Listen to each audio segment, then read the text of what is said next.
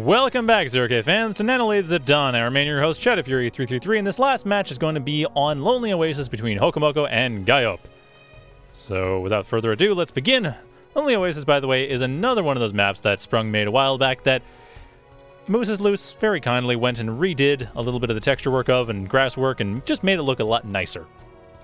I won't fawn over it the same way I did at Ansonia, but it's worth noting that it is just as worth fawning over. Okay, so back to the game. Gajop going for the Gunship plant, Hokomoko going for Shieldbot Factory, and a quite forward Shieldbot Factory at that, starting out in front of the main area you normally start in. As Hokomoko, I guess they figure, well, much like I talked about before with, I guess I have Horus to an extent, it's more applicable on this map that if you take a forward position, it's a little bit harder to defend a bit, because you don't have as many ramps, you don't have as much of a defensive position naturally from the terrain. But if there's something behind it economically, it's usually easier to set up. Except in the case when your opponent is going for air first. This is actually something gajop, I'm not sure if they're aware of, but is going to benefit from. If gajop goes for a standard rapier assault, where you go around the back and try to just sneak around your opponent's main base, or sneak around the back to your opponent's main base, they're going to end up sneaking around Hokomoko's main base, as the main base is in front of the metal extractors over in the south, in the northwest. I don't know my cardinal directions. I think that's been made perfectly clear to anyone who's watched my stream for any length of time that I seem to have a hard time with cardinal directions. East is right. Northeast. The northeast starting position, which is not getting attacked in any relevant short order. Why not? This rapier's just sort of sitting there. I don't know if gajop was planning on going for an early assault or an early rush, but it is going to get scouted out, and I think Hokomoko is going to put a stop to it. Maybe not, though. That being said, Hokomoko should know. I mean, what has happened so far? Really?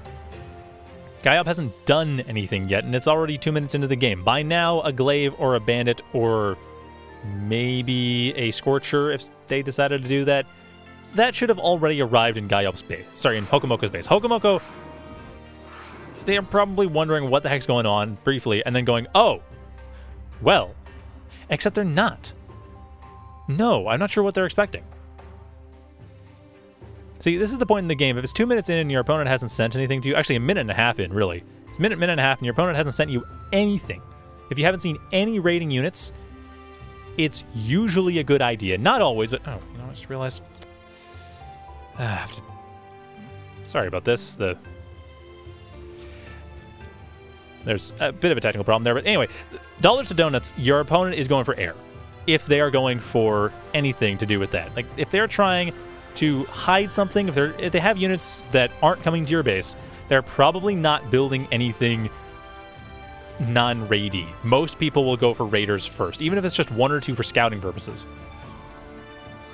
The fact that there are no raiders whatsoever is a pretty clear sign that something's up, especially now that it's almost 3.5 minutes into the game. Nothing's happened yet. Hokomoko has not set up any raiders. In fact, Hokomoko is just gladly setting up everything. They're going for pretty heavy assaults. At least this stage in the game, pretty heavy assaults. But otherwise not doing much, but they don't have any razors up, which I find weird. Like, no razors, no defenders, nothing in the back of their main base. This is very vulnerable. gajop is basically playing their game. I'm sure they love this. They just need to be careful because, Hokomoko, what is your radar situation? They'll be able to see things coming. Sort of. gajop should be able to avoid it by going around this way to some extent. Kind of sucks for them. They aren't going around the eastern side. If they went south and then east, they'd be in the best possible position. But as it is, they're not. And Hokomoko, they have a slight economic advantage. They don't have a whole lot in the main base or in the normally main base expansion area. They have a bit more over to the western side. And Hokomoko, I think they were trying to avoid common paths that units travel along. But the sea? Like, no one travels along the sea in this map. Bit of a shame, actually. I think that it is bot pathable. But yeah, I'm pretty sure there are ramps that bots can go down into the water from Amphib. But I'm not... Actually, no, that can't be right. Really? Well, it's questionable. I haven't tested it myself. I don't know for sure if Amphib can go down those ramps. If someone could confirm that. Sprung's probably in chat, actually. No one ever uses Amphib on this map, so it's not a thing that comes up. Anyway, Vandals are a thing that comes up because that is what you do. And there's the Razor. And this is what I was worried about with Hokomoko, is that they're not really that well defended. I mean, they didn't set up in advance, but then again, they were fine. Gajop is more of an issue because they didn't attack along the most effective route. Like, Hokomoko was open completely to attack in this area here. That would have been most of Hokomoko's economy. Still would be, actually, but the defenses are there. The Rapiers can't do anything. If they had attacked along the southeast, south edge, east edge, gone up into the main base, it's not really easy for Gajop to know that, but as a general rule, your opponent isn't, like... As a general rule in 0K, expansions are going to happen along a similar level. Like, they're going to happen along a similar height. So if there's a plateau that has a bunch of metal extractors, people will usually go for all the metal extractors along that plateau, rather than going to metal extractors on a different plateau or a different hill or a different elevation. Typically, people will expand along a single landmass at a constant elevation, rather than go to different landmasses that are separated by elevation. In this case, that means that going along the south side and east side, or for the northeast player, going along the north side then west side, is the most reliable way to get to your opponent's base through air without your opponent seeing you in advance.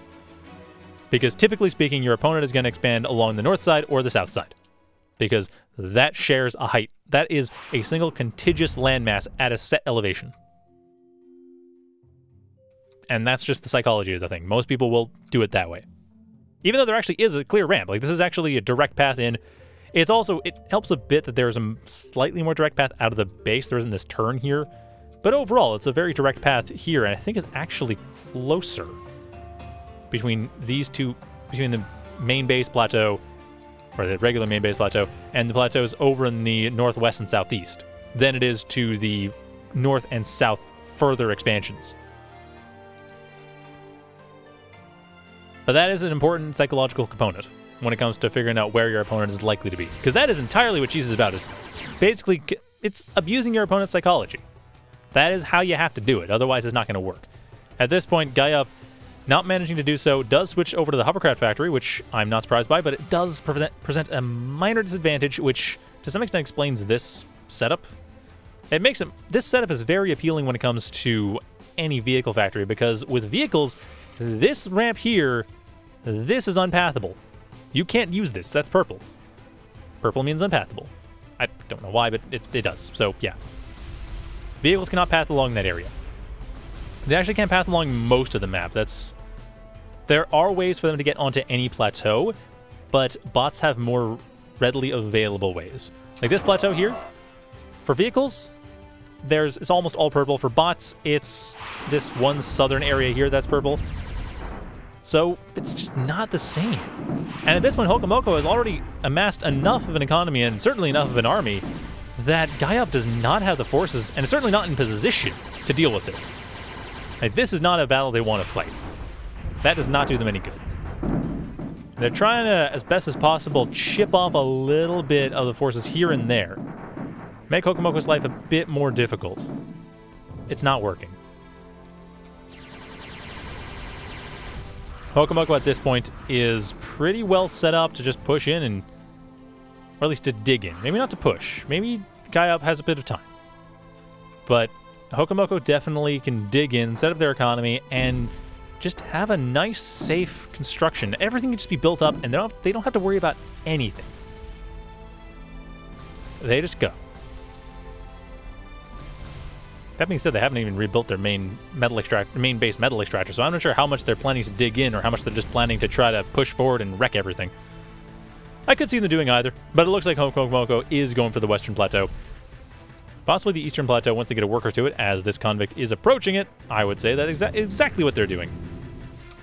Although Gajop, nice move with the maces. Given that Hokomoko at that point had only really gone for bandits, and even with the thugs it's going to be a bit difficult to hold these maces off, it's a very wise choice. Rogues would be the thing to go for, but it doesn't look like Hokomoko is going to go for that. So yeah, Gajop should be in a position to continue holding the center. Like, these maces will, yeah, they're going to wreck that. The bandits can't do anything. The only problem, of course, is the pathing onto these plateaus. This is a relatively safe location. There's, other than air, not much that can be done by Gajop. I don't think gajop cares, though. I think gajop is just going to be setting out as much as they can. I don't know if they realize that this is vehicle unpathable, though, and they're setting up scalpels in a position that makes me think they're planning to go down this hill here. That's not going to happen. This is not vehicle pathable. They're going to have to go all the way around here if they want to go down here. And yep, that's exactly what they were planning on doing, and I guess they didn't check the pathing.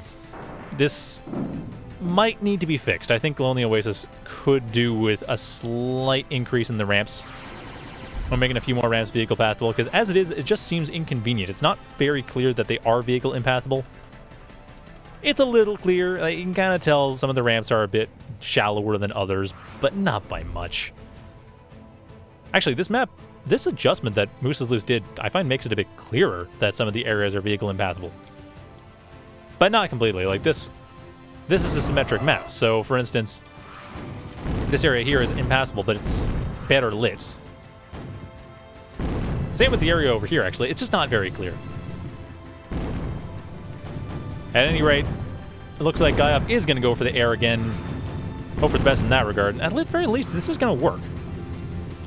For defenses, at least. The defense is fine. Ooh, never mind. Not just defense. There's the maces over to the eastern side of the map, tearing everything to shreds. If the Vandals go down, that is going to open Hokomoko's airspace. I think gajop's going to go for a counterattack now. Almost all the Vandals have died. The few that remain are not really enough to deal with any rapiers, and there's no razors at all, apart from the main base.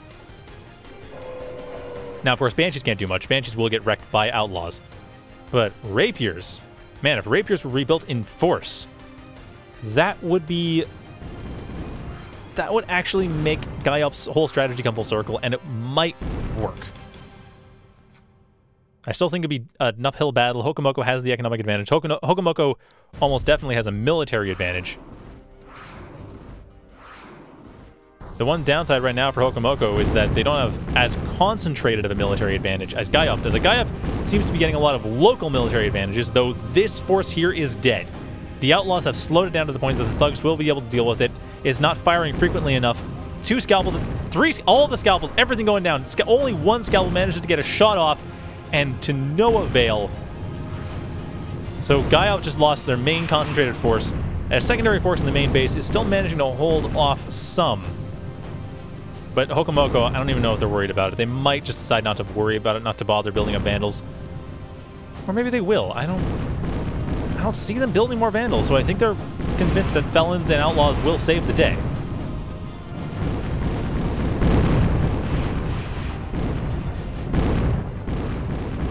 It looks like, yeah, gajop's sick of the fact that the pathfinding is not clear, or the pathing is not clear. It's not clear what is pathable by vehicles, what is pathable by bots.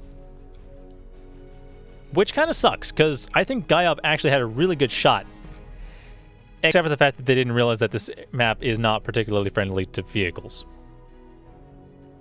It's less friendly than I thought it was, too. I mean, I realized that this was unpathable, and as well as this, but it just...